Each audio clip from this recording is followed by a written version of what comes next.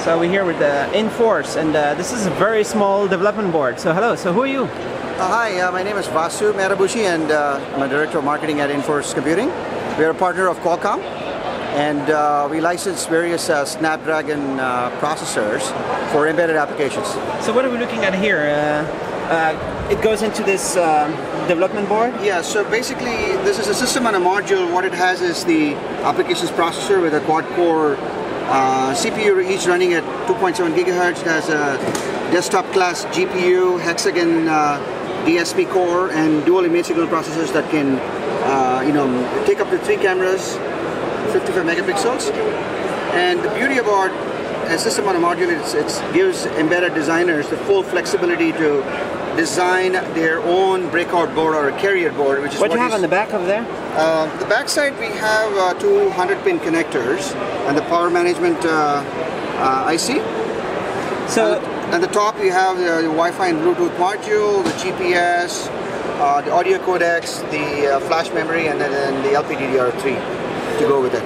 So is it SoC and DDR in the same? Yeah, the POP package, package on package. Package on package? Yeah. So it's very compact, it can go where? Yeah, so drones? This is suited for swap constrained designs or size, weight, and power constrained embedded applications. And it's only 28 millimeters by 50 millimeters in size. And the carrier board, this is actually a reference carrier board design that has all the connectors. Yeah, it has all the IOs.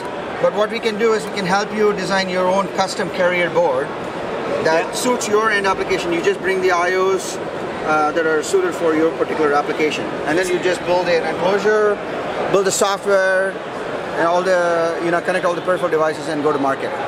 The carrier board could be extremely small. It could be something that will fit the system on a module. So you'll have a connector that this will go into.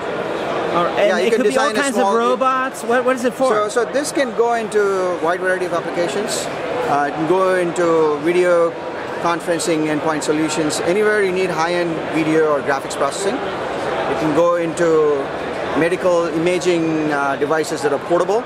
So this is which chip is that? This one is the Snapdragon 805 or APQ 8084. So the 805 is in there, and you also have a different version? Yes. Yeah? Yeah. Which one is that? You have a...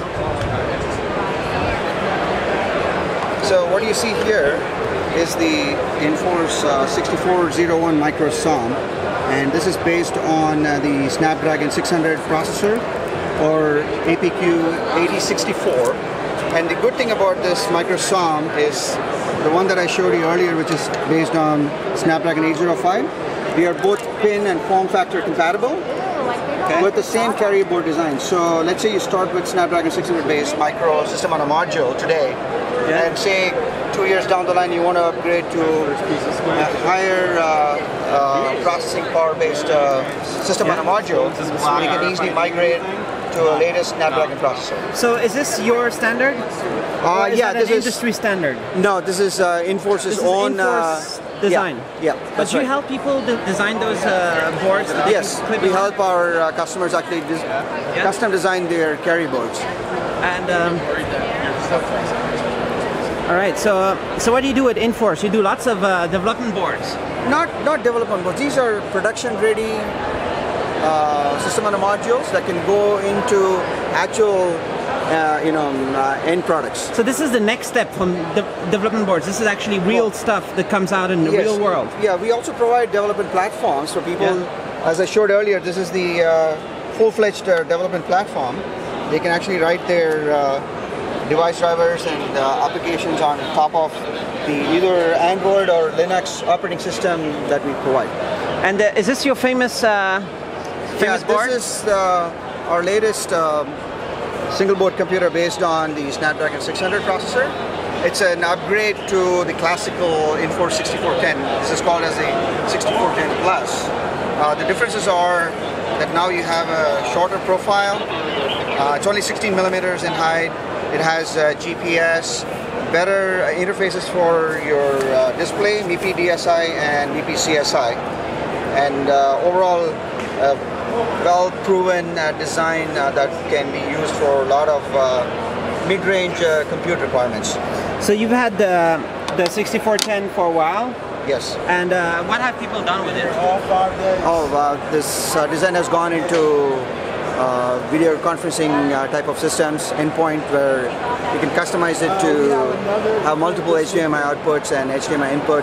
This has gone into various robotics projects. If you look at Open Source Robotics Foundation, they have used the same board to port robotic operating system or the Snapdragon processor for one of their products, which is their TotalBot. All right. Which one is that?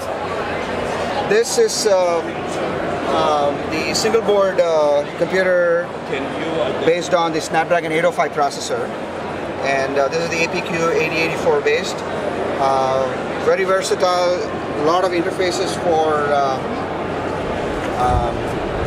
you have your gigabit Ethernet, USB 3.0.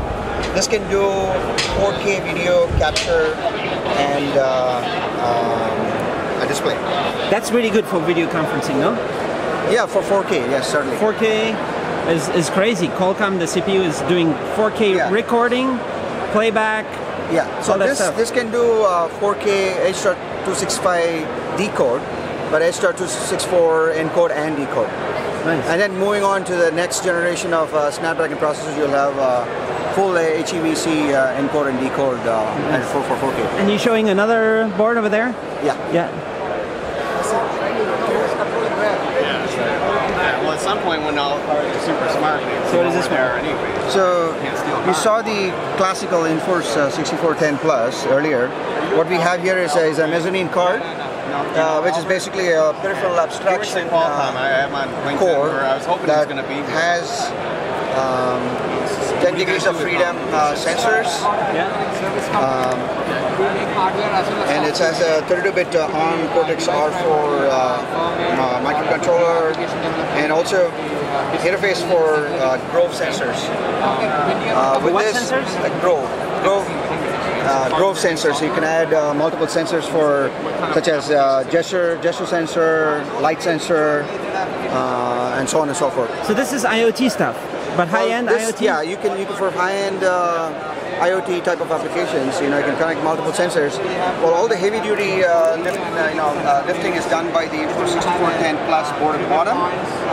The one on the top is your mezzanine card that has also works with modulation, and then your bus for motor control, robotics, and drone type of applications. So this is advanced stuff here. What is this R4? Yeah. Who makes that?